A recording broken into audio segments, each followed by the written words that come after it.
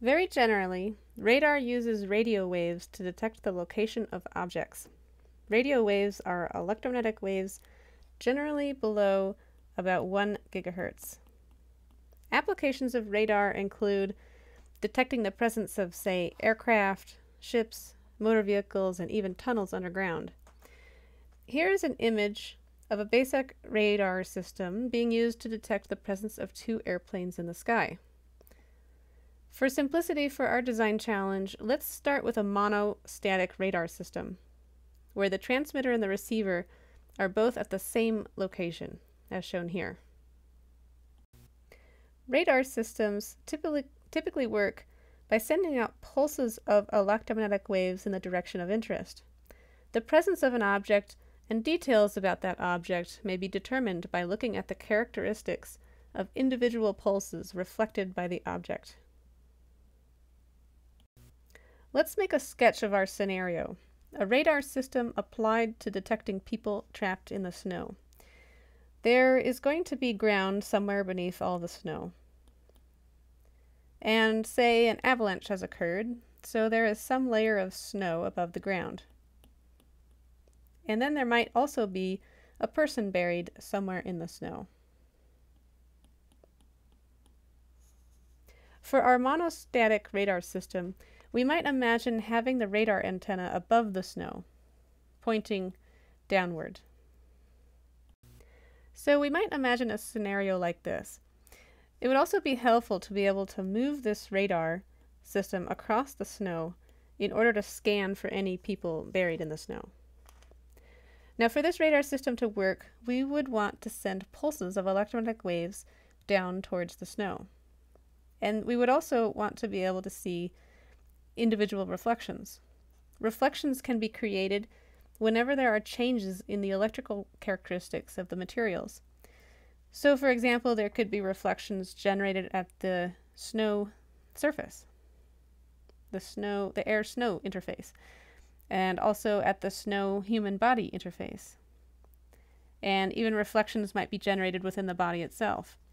And another reflection could be generated at the body-snow interface, and then at the snow-ground interface. In order to make it easy to separate out all these reflections, we might imagine that we will want a fairly narrow pulse in time. That is, if our pulse is too long in time, individual reflections from different interfaces might start to overlap each other, and it will be harder to isolate individual reflections and also figure out what caused the reflections. So what do you think? Could a radar system like this work? Could a reflection created by a person trapped in the snow be strong enough for us to measure it? Could we determine that that reflection came from a person and not from something else? And could we separate that reflection out from, say, reflections caused by the snow and the ground and anything else nearby? Well, to investigate this, we could just find a field of snow and start running some experiments. But experiments are generally expensive to conduct, and we don't even know yet how we would design the experiments. Instead, to help us save time and money, let's test our radar system numerically, using the help of a computer. We can test out different pulse shapes and characteristics, and we can computationally test how well the system would work before going to the trouble of implementing it. In order to computationally test the radar system, we need to solve Maxwell's equations. Maxwell's equations govern the propagation of electromagnetic signals and how they interact with different materials and objects. That is, if we apply and solve Maxwell's equations to the geometry of this problem, we'll be able to understand how the electromagnetic pulses will reflect or propagate through the snow and any people trapped in the snow, and we can test out the radar system. Now, when I say Maxwell's equations, I'm referring specifically to Ampere's and Faraday's laws. We could write Ampere's and Faraday's laws in various forms.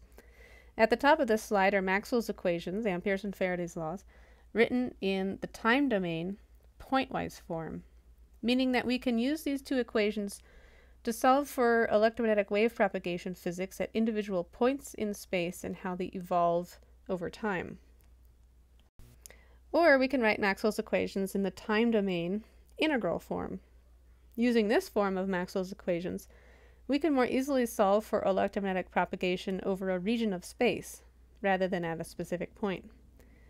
Now, whether we use the pointwise form or the integral form of Maxwell's equations just depends on the problem we're solving, and which one is easier to apply. Both sets of equations solve the same physics. Lastly, we can also write Maxwell's equations in the frequency domain, the sinusoidal steady state, where all the time derivatives now are written as j omega terms, and the electric and the magnetic fields are now vector phasors. We can easily use the frequency domain form when we can assume the source of the electromagnetic fields is a sinusoid, or when the source is comprised of a finite number of sinusoids. The reason we would use the frequency domain form when we have a sinusoidal source, or a source comprised of a finite number of sinusoids, is because these equations have omega in them, which is equal to 2 pi f, the frequency of the wave. This means we have to solve these equations again and again for every frequency of interest. So there are several different forms of Maxwell's equations: time domain, frequency domain, pointwise form, and integral form. Which form should we use to design our radar system? Let's first decide between the time domain and the frequency domain. Think about which form you would choose for this problem and why.